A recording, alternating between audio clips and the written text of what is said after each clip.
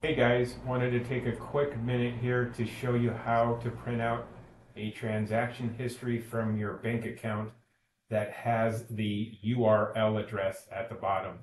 That's the identifier that mortgage companies will use whenever you do a transaction history. So obviously the first thing you're going to do is you're going to log into your account, and then when you open up your account, you want to look at it as full view. Then what you're going to do is you're going to want to go to the filter button.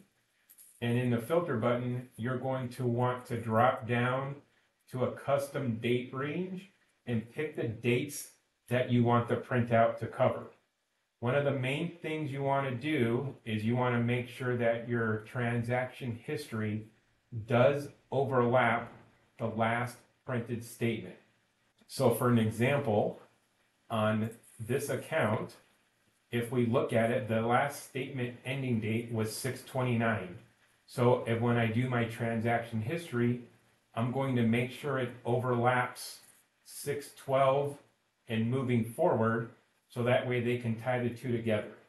So once you have your date range selected, then what you're going to do is you're going to look on here for the print button, and the print button is going to be print current view.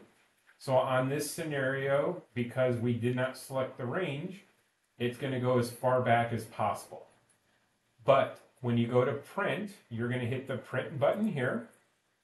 You're going to see on this, when I hit the print button, I have the URL showing here below. If you don't have the URL address showing, you're going to click more settings. You're going to come down to the options here where it has headers and footers, and you're going to check that box. So when I uncheck it, you'll see that the URL goes away.